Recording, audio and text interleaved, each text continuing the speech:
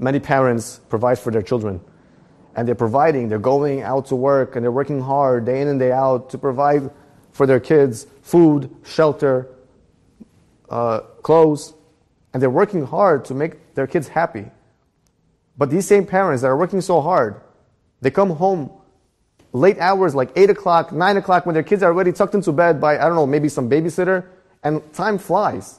And time moves on. And before you know, your child is already 3 years old, 5 years old, 10 years old, 20 years old. You're like, where did the time go? When you look back and you say, wow, I really provided for my kid materialistically, but did I provide for them emotionally? Now, I know it's not easy. It's not easy to provide, emotionally all the time for our kids because we get so caught up with our work, especially in the world that we live in where it's so hard to get by, where it's, one person income is not enough and both the husband and the wife have to go to work. And yes, this applies to the husband and the wife, where they get so caught up with work and then they come home and already the kids are sleeping and time moves on. But just like we make a priority towards everything else in our lives that we don't get to catch up with, we have to make our children a priority because our kids are our greatest asset. In the end of the day, no one's going to look back and regret like, oh, I wish I would have made an extra buck. But you're going to look back and regret that you didn't spend more time with your kids.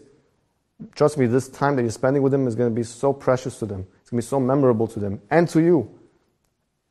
Shabbat comes in, and how many parents are so exhausted from all the work that they've been doing throughout the week, and finally this is their opportunity to rest, and the entire Shabbat they're just sleeping, and they finally have the opportunity to spend time with their kids, and they don't. At least spend time with them on Shabbat because you're finally home with them. I know a father who has 7 kids, and for every single child, he devotes an hour of his time every single day, undivided attention. For Reuven, he spends time with him on Sunday for an hour. For Shimon, he spends time with him on Monday, and then Sarah on Tuesday, and then Rachel on Wednesday, and so on and so forth. Every single child has an hour of their father's time. And he makes sure to invest because this is your greatest investment, your children. So yes, it is very praiseworthy and very noble to go out of your way to provide money for your kids. Yes, you have to provide for them physically. It's better to provide for your kids and provide for your family than other things like vacations. But you're providing for something great. But don't forget, providing doesn't end with materialism and physicality. Now provide for them emotionally as well. Make them a priority so that one day you'll look back and say, wow, I provided for them physically, but I also made sure to provide for them emotionally. I was there by their side because there's nothing more that your child needs than you. Your child doesn't need anything else but you. He wants your heart, he wants your love. There's nothing else your child looks forward to.